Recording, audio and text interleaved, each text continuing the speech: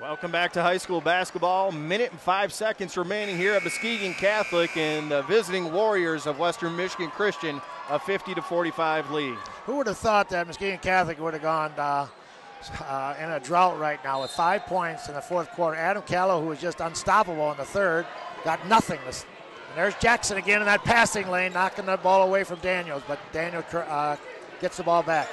John Daniel carrying the ball back up for MCC. He'll get it over to Adam Callow, who drops it for Jesse Anderson. Anderson into the left corner, now comes back up top and gets it back to Callow. 40-footer for Callow, and he just missed that one long. Rebound bounces around, a lot of contact, but here comes DeCam. DeCam tried to drop it off for Wallers, knocked out of bounds.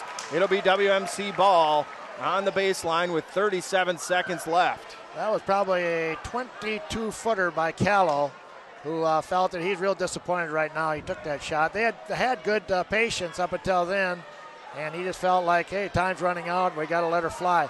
Halfway between the three-point line and half court almost where he launched that one. If that ball would have gone down, it would have erupted this crowd, but this crowd now for Catholic is very quiet.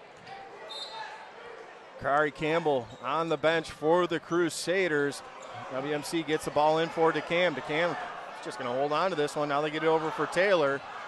And Taylor's going to be fouled by Jesse Anderson with 28.8 seconds left. He'll have 2 free throws coming up. Well, here we go, Nate Taylor again with the free throws that can pretty much put this game away. Muskegon Catholic can still do it. They 2 possessions, a 3 and a 2 right now, but time is running out with 28 seconds. Nate Taylor with a couple dribbles. His first free throw is through. And next free throw would make it a 3-possession game, as Eric Van Fossen checks in for MCC. Here comes Nate Taylor. Couple dribbles.